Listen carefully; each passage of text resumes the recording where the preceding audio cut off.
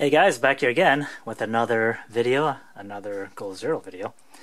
And this time I'm going to talk about the Sherpa 100 battery pack here, made by Goal Zero. And this is a lithium-ion NMC type, and it's a 100 watt-hour battery, really 98 watt-hours, 11 volts at 8800 milliamps. The single cell equivalent would be a capacity of a 26,400 milliamp battery at 3.7 volts. The life cycle is hundreds of charges, so basically one cycle is from deplete to full charge. Charge 3 to 6 months, or you could keep it plugged in just like the other batteries. And it does have a 20 amp replaceable fuse, and it has overcharge and low battery charge circuit protection built in. So in terms of the ports here, you've got, let's see, you've got the two USB ports, 5 volts up to 2.1 amps, and 10 watt max regulated. 6mm port, that's the green hexagonal one for the 12 volts at 10 amps, 120 watt max regulated. And I guess that's for the Goal Zero branded accessories, the 6mm port, like the lights, whatever. And the interesting thing about this, it has a laptop port. It's a 7.4mm, it's the orange square with 19 volts up to 6 amps, 120 watt max regulated. The sidecar port, which uses 9mm or chaining, 9 to 13 volts up to 10 amps, 120 watts max, and that's what you're seeing connected to here. So this is the actual battery here, and this is the AC inverter that I plugged into it, so you can plug in household plugs and what have you.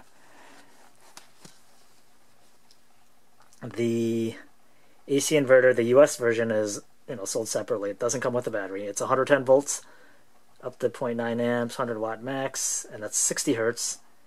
And I believe the international version is 220 volts up to 0.45 amps at 50 hertz.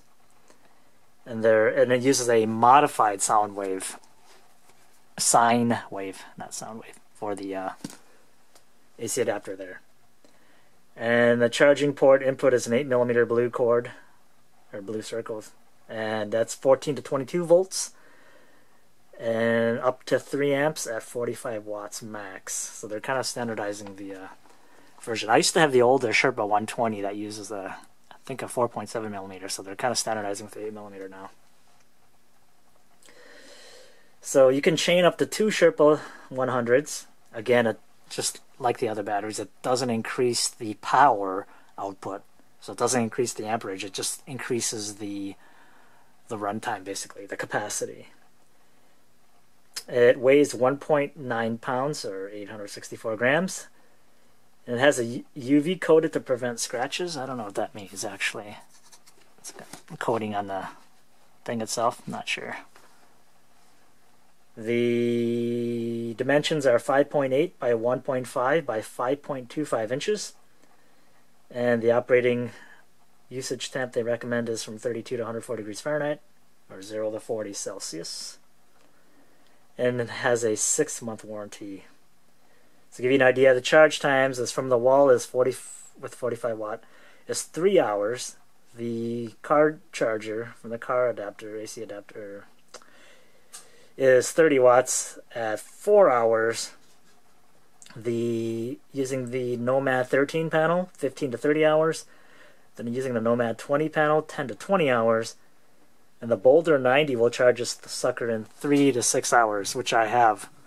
I plan on checking that out, seeing how that works. Even though the maximum watts is 45, I'm not sure how the Boulder 90 is going to charge it that much faster. Maybe it bumps the charge controller, who knows.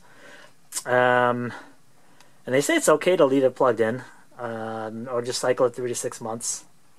So if you don't have it plugged in for a while, just charge it up.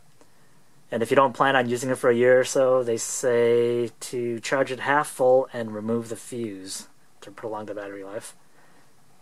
And it is okay to charge and use the battery at the same time. So it's a pass-through charging.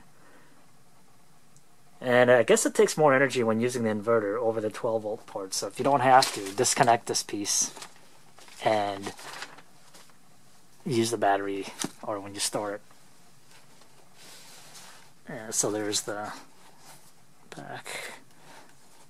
And this fan will turn on if the inverter gets hot. That's normal. Just the bottom of the battery there. You just unscrew this to take this thing off here. Yeah, let's see what else.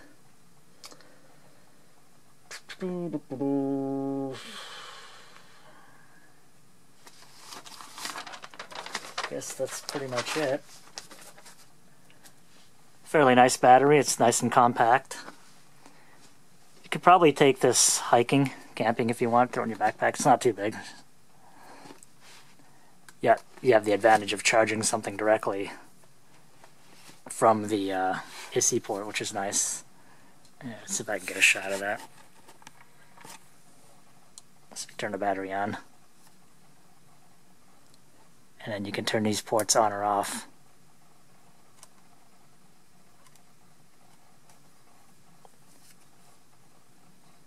It's got an LED light.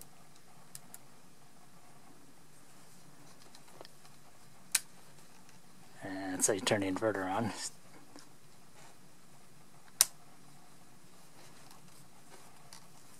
I think you can turn off the light on the USB.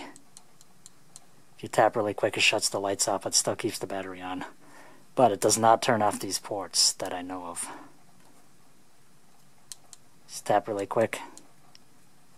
Turns the blue USB light back on. Yeah, I like it. It's pretty nice. Nice design.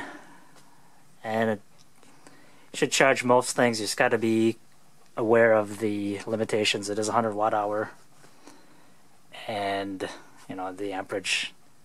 Also charge your phones. Anything that uses anything that'll fit in your pocket pretty much, this thing will charge or top off.